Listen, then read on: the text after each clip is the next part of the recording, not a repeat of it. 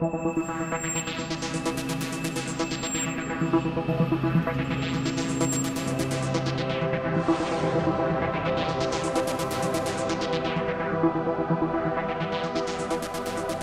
this is Filipio Serial, and welcome to Second Earth Alternative. So today I wanted to talk about the moon. And this is a really important episode. Now, I've talked about the moon before, and I apologize for the loyal viewers who, if the images feel repetitive, there are going to be new images to this episode.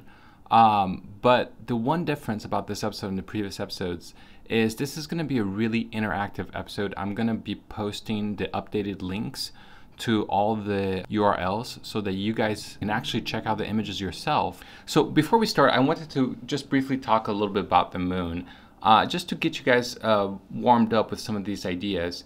Now, what I find so fascinating about the moon is that in the entire solar system, the Earth is the only place that we know so far that has some kind of intelligent life, right? We don't know if there's something deep in the lakes of Europa or the oceans of Europa, but as far as we know right now on Earth, we're the only ones with intelligent life. And for whatever reason, our moon is the perfect, exact size as the sun from our perspective. Okay, now outside of Pluto, we're also the only planet that only has exactly one moon. So what are the chances that Earth, the only planet that we know that has intelligent species that can recognize a full solar eclipse, would actually have a perfect full solar eclipse to like the 99.9 percentile? I mean, it kind of fluctuates the size of the moon regarding the sun, but it's like perfect. So that type of perfection makes me ask questions. And then when we look at the moon and we start seeing like weird UFOs coming out of the moon, well, that makes me ask even more questions. When I realize that astronauts or that NASA has not stepped on the moon in 45 years, almost half a century, that makes me ask questions. When I point a 4K camera with a telescope on the moon, which we did once, and we capture a UFO flying through it, that makes me ask questions. And so, in fact, I'm going to show you guys this UFO real quick. I did some research. I thought at first it might have been the International Space Station, but here's the problem. The International Space Station, when it transits the moon, it only takes half a second. This object is taking like, I believe it's like 4 to 6 seconds to cross the moon. It's not something that can be predicted. Because of all these questions, I wanted to explore more of the moon. So the purpose of this episode is to be able to provide you guys with actual pictures from the actual NASA website with updated links that you guys yourself can take a look at and see if it's a UFO. You know, don't trust me. Go on the website yourself and take a look. All I'm going to do here is I'm going to post all the images live for you guys, and then what I'm going to do is I'm going to post a question after each image, and I want you guys to vote and tell me if you guys think this is a UFO, meaning some kind of extraterrestrial craft, or if you guys think this is there's a more earthly explanation to this, or more mundane explanation. So this is one of the images that I caught on NASA, and once again, like I told you, the link will be right there. So let's zoom in on this image, okay? And what I noticed is this kind of strange object. Now, I'm not saying that this is definitely a UFO. What I am saying is it's somewhat anomalous for an artifact. So what I'm going to do now is I'm going to increase the contrast so you guys can see it more clearly. Okay?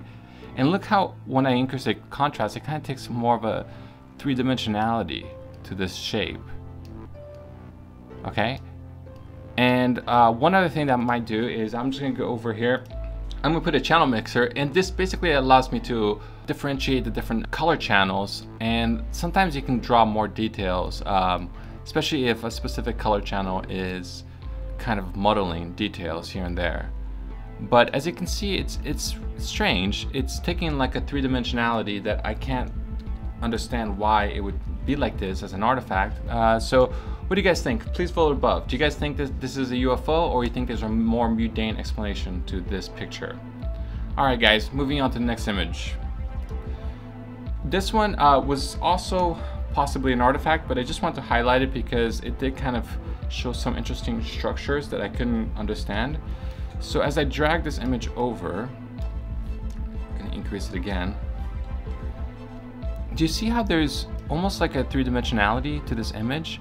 That's why I decided to highlight this.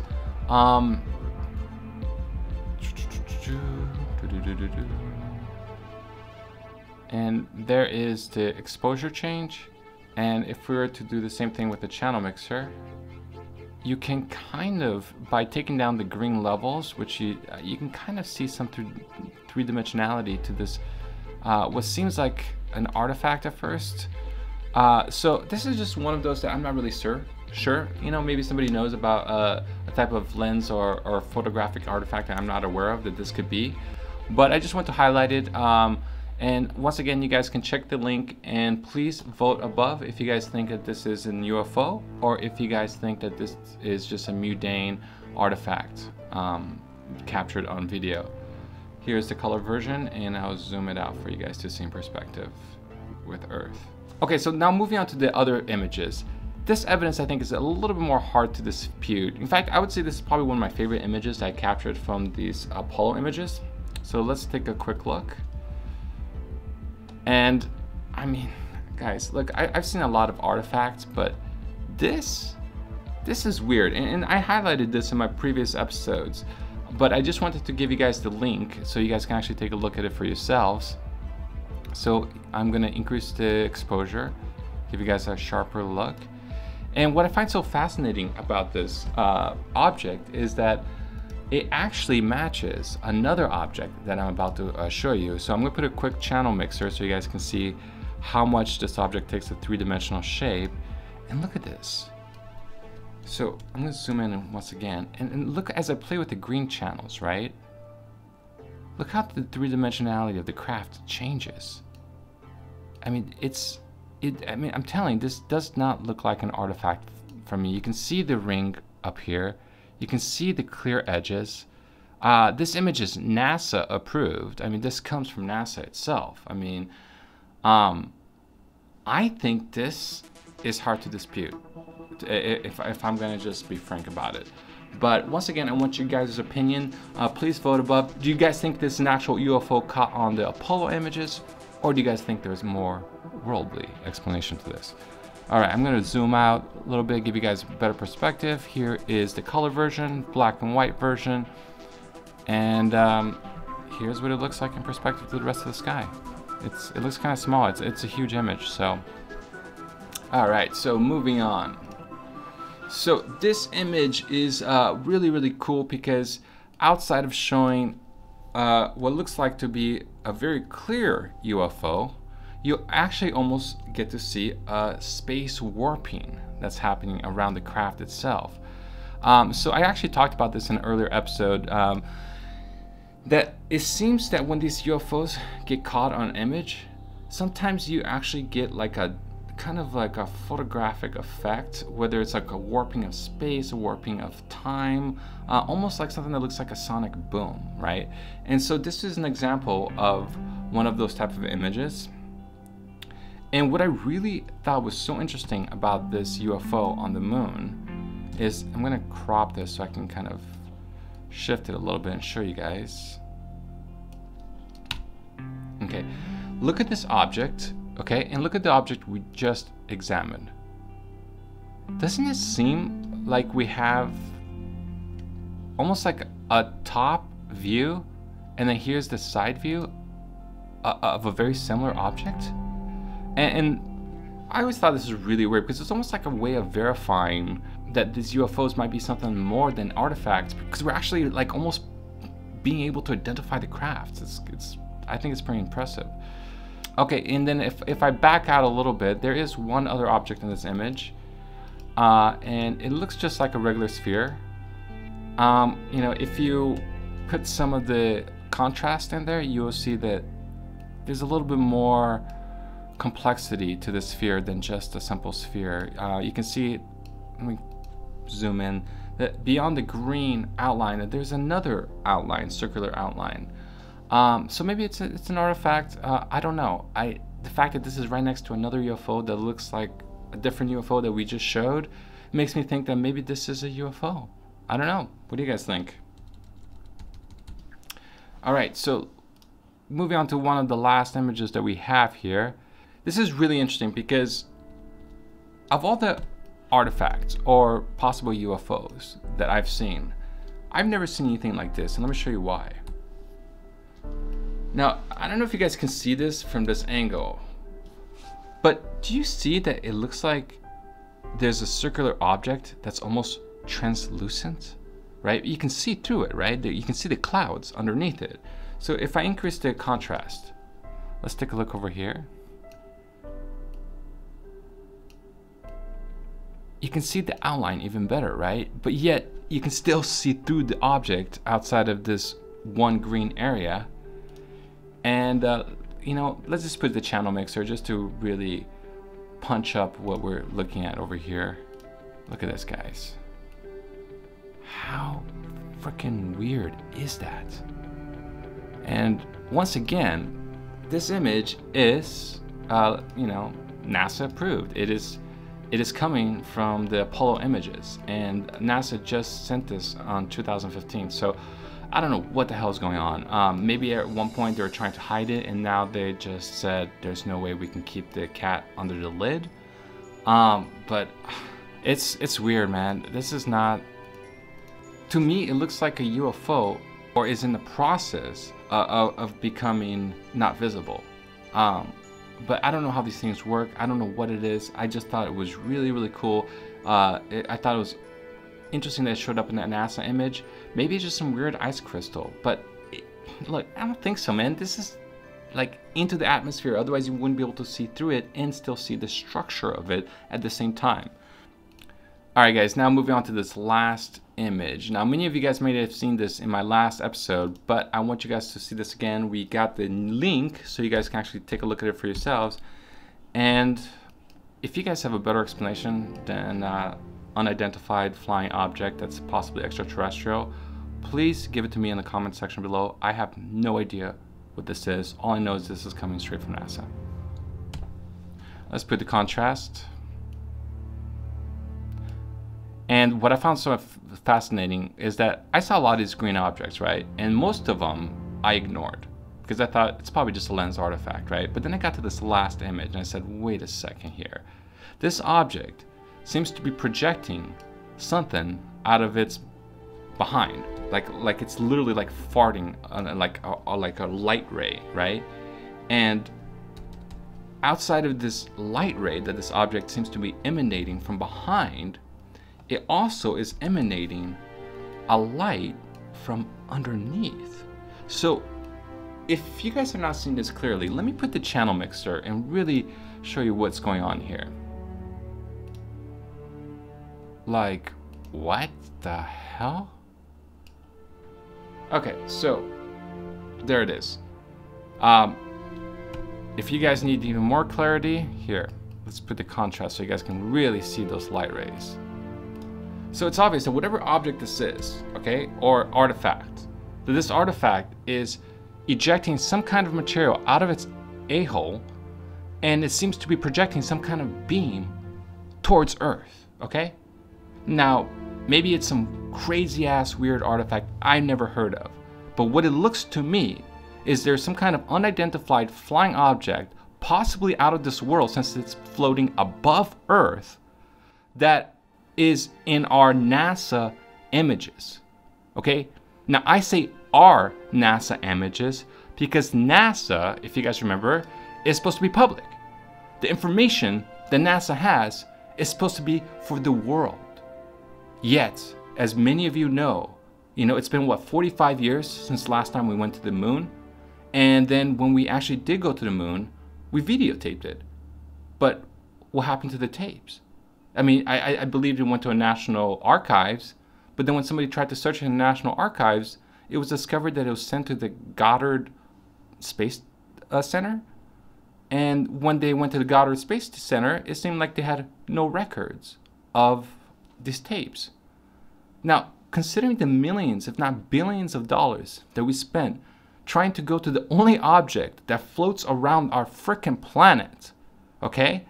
Don't you think that those tapes would be somewhat valuable? I mean, it's like, to me, it's like losing a national monument. It's like losing the Statue of Liberty and being like, oh yeah, I don't know where it is. Sorry. What?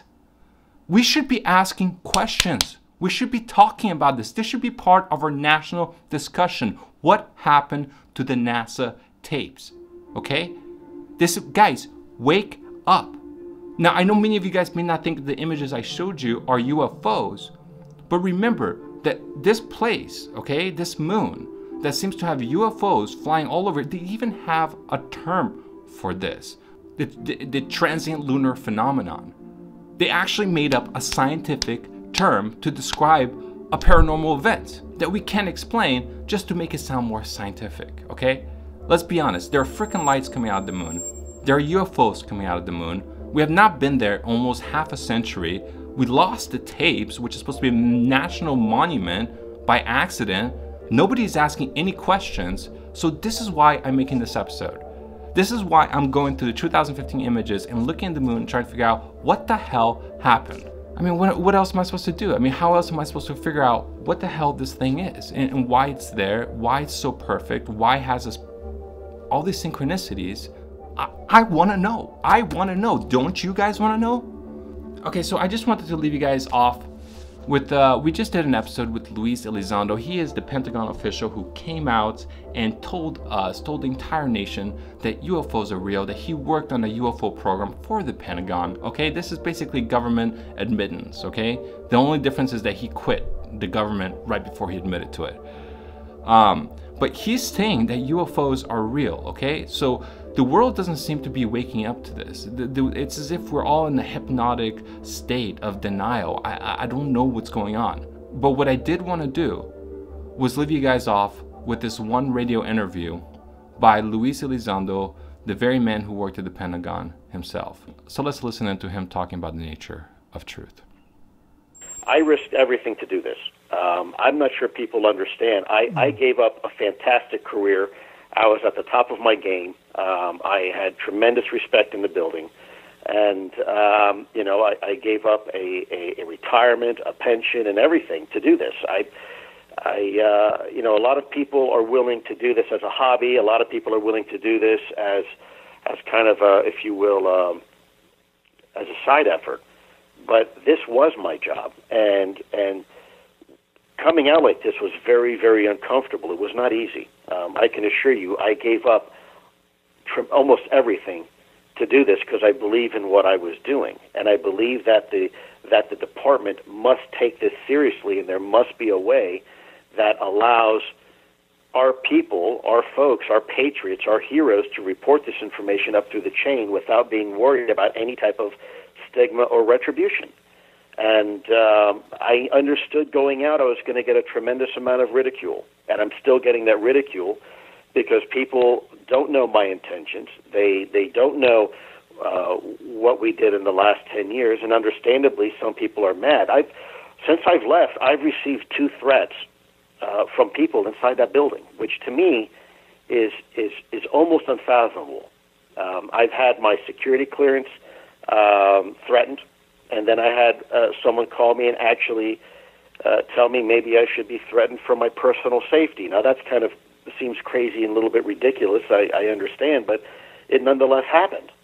And that's a problem for me. It's a problem because I'm trying to allow our country to have a conversation. And in the end, this is not under the fact that there are things we can't explain is not the providence of any government or any institution. It's just like Galileo making the point that the Earth was not the center of the solar system. That is not a classifiable fact. So my point being is if this is something that the American people think is important enough to make a national security priority, then they need to have a conversation and let them decide. In the end, I really don't care what the American people decide as long as they have the ability to make that decision themselves. But to keep that information from the American people and not even have a conversation, that is a problem.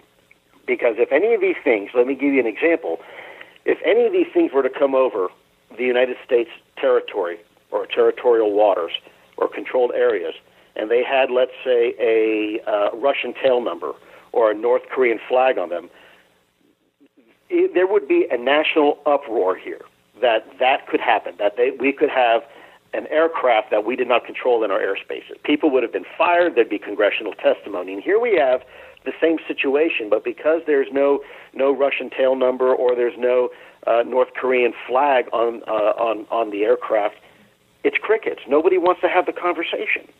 And I think that's inherently wrong. I think that's a dangerous mindset to have. We have to be able to have that conversation as a nation. And then whatever the American people decide, then I will march out and support that decision, and I will support it diligently and to the very best of my abilities. But to ridicule people and to not even have the conversation, in fact, suppress conversation and stifle it, that is not in the best. In fact, that's more of a national security threat, in my opinion, than any phenomena coming into our airspace. All right, guys. So I think you kind of said it all. Thanks for listening in. I know it's got a little bit of a heated episode, but you guys got some fresh images. You guys got some fresh links. You guys can do your own research. And please, please start asking some questions and share this to your friends. Share this to your family. Share this to the people who matter, because this information matters. This is Felipe Osorio. Thanks for joining me. Signing out.